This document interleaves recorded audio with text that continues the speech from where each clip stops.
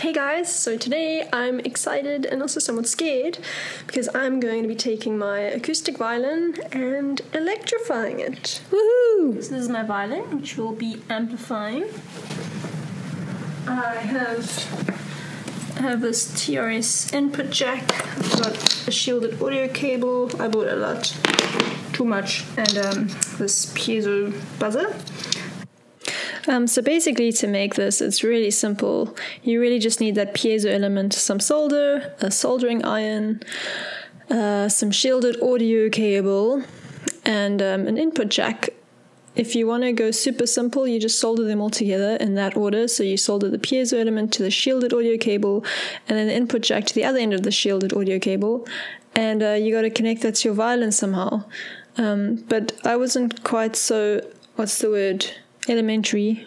So I decided to build a little preamp as well, which I'll show you shortly. But just a little note on piezo elements. They're super cheap. You can find them in buzzers, and you can put them on various things and make some really cool sound design sound effects. So go make one and have some fun with it. Alright, so my preamp, I just followed a schematic that I found online, and you can just see there's a capacitor, a transistor, a couple of resistors, and here you can see how it connects to my DAC, and now we're going to meet another guy. This is our industrial designer, Raoul.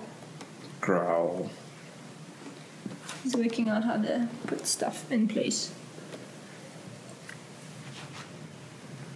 He's also very antisocial, clearly. And he likes Iron Maiden. And Maideth. Yay! No. It's printed. It's still a while to go. I mean, close is already close.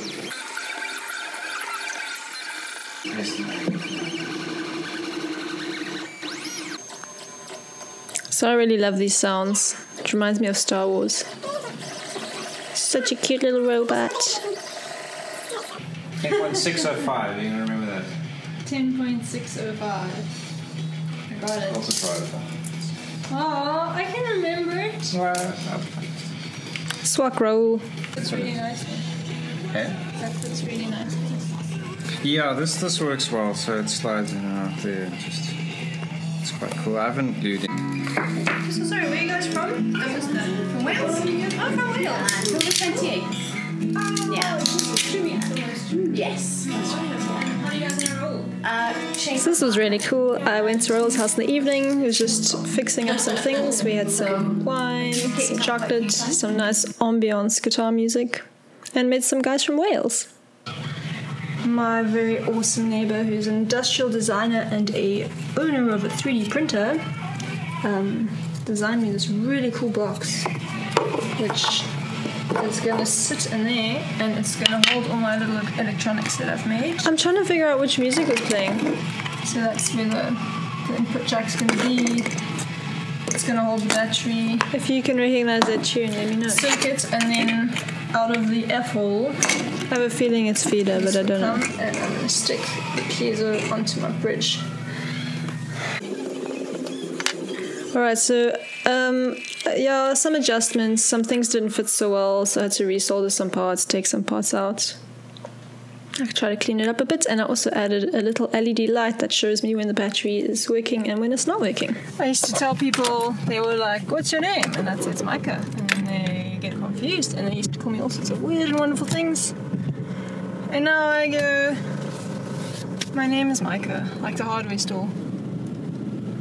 And everyone knows what I mean. That's wonderful. Yeah, that really is wonderful, Micah. Thanks for that.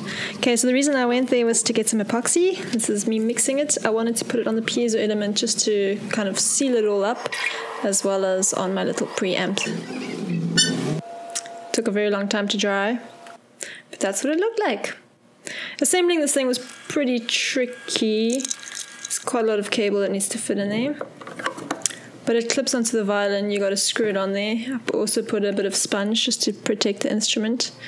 And that's what it looks like, and I think it's really damn sweet. So this is now my final test. Plugging it into the computer, and I'm going to give it a little bit of a go. I'm going to play, and I'm also going to record it, and then just kind of, I guess it's up to you to compare the sound afterwards. You can see it's working there.